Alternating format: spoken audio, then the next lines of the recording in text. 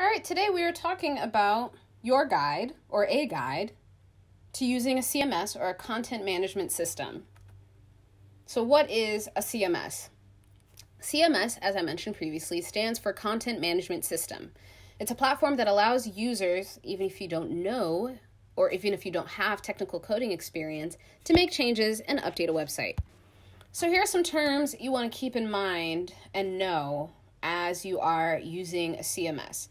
Different sections are going to be more relevant to you depending on what you do. So if you are into technical SEO, that might look different than somebody who is maybe more of a content creator, content producer.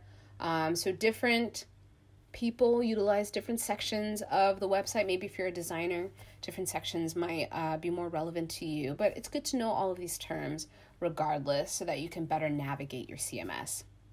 So we've got our admin bar, anchor text, backend, front end, the blog, content or content management system, dashboard, drafts, file transfer protocol or FTP, HTML, plugin, post, page, text editor, and theme. So here are some common CMS platforms. Many of these you've probably heard of: WordPress, Shopify, Squarespace. And depending on who you are working or operating the CMS for, they might even have tools that are a little less common. But here are some ones that you've probably heard of. Let's talk about WordPress. WordPress is an online open source website creation tool written in PHP and MySQL. But in a non-geeky way, it's probably the easiest and most powerful blogging and website content management system in existence today. So let's talk about the back-end CMS and /WP admin. So WP admin is the WordPress admin login. It is used to access the back end of the site. So the back end is where all the magic is happening. Most WordPress sites will use /WP-admin as their login URL. And the back end is the area where users can sign in to add, remove, and modify content, aka the magic. Let's talk about your dashboard and an admin bar.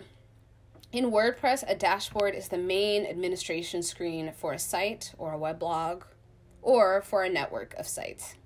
The admin bar is the area of the screen just above your site that lists useful administration screen links, such as how to add a new post or edit your profile, maybe edit a user's bio, stuff like that. Themes or skins. A theme is a collection of style templates. A WordPress theme modifies the way the site is displayed and designed without modifying the underlying core programming of the WordPress. Let's talk about some things concerning post fields. So when you are posting content, you have the title and the headline box, which is the title of your post, the body copy box. This is the space where you can enter all of your writing or your content, whatever it is, whether it's long form, short form, or maybe a list or something. You've got the preview button, which is a great tool to see what your content is going to look like before you hit the publish button. This is a tool we really recommend using because sometimes what you intend versus what gets published might not translate between one another. So this is a great way to find out ways you can make tweaks before something goes live. Then we've got the publish box, which contains buttons that control the state of your post, whether you want to publish, unpublish, unlist, delete. We've got the permalink, which stands for permanent link, which is used for titling your URL. The save button, which allows you to save your post as a draft. Don't forget to save periodically as you're working on something, because you never know. And if something is pending review, you can save it rather than immediately publishing it. Then finally, we've got the publish button, which shows your content and makes something live. And then we've got tags and categories, microcategories, and general topics that a blog post can be classified under. So let's say you've got a blog and you've got a ton of content. Having things tagged is great to make sure that users who, let's say you have a digital marketing site, users who are only interested in paid search content can click that tag and peruse just the paid search content, and they don't have to go sifting through your page to go find what they're looking for, or likely bounce off of your site because they're not interested in doing all that work. So tags and categories can be a really great way to organize your site. So here are some best practices. So in paragraphs, we've got open, close with a P in the middle. You want to make sure you're using headings in HTML. Spell check and proof. There's some really great tools. If you start writing in a Word document, you can use their grammar tool. Grammarly is also pretty good, but also making sure you are combing through your text and then getting a second or third pair of eyes to really comb through your text to make sure that it is not only readable but free of errors. You want to use pictures or videos too because users just love them. And then finally, as I mentioned previously, save your posts periodically.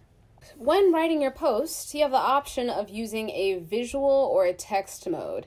The visual mode will let you see your post as is, while the text mode will show you the code and replace all of that what you see was what you get, but editor buttons with HTML quick tags. So below, we've got a couple of some quick tags for you to take a look at.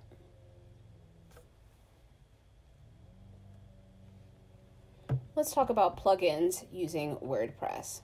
A plugin is an add-on that extends or enhances the functionality present in a standard WordPress site. Usually, a plugin is a PHP file that can be uploaded to your CMS, and once you install it, the plugins can be turned on or activated. And we've got some examples of this below. Shopify.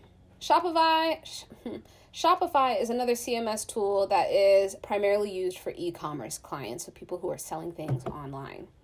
It's great for managing products and product pages, but it also has SEO-friendly capabilities like adding metadata in H1s. However, Shopify can be more limiting in terms of formatting and editing capabilities. So that's something to keep in mind.